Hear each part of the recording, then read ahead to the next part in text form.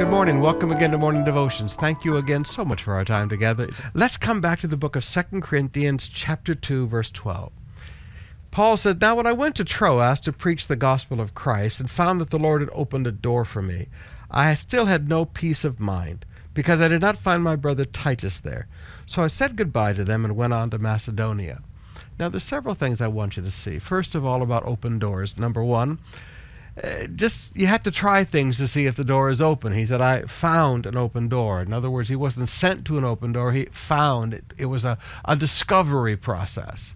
But the other thing, just because you discover an open door doesn't mean that you park your life there. Open doors do not mean the will of God. They're just open doors for ministry.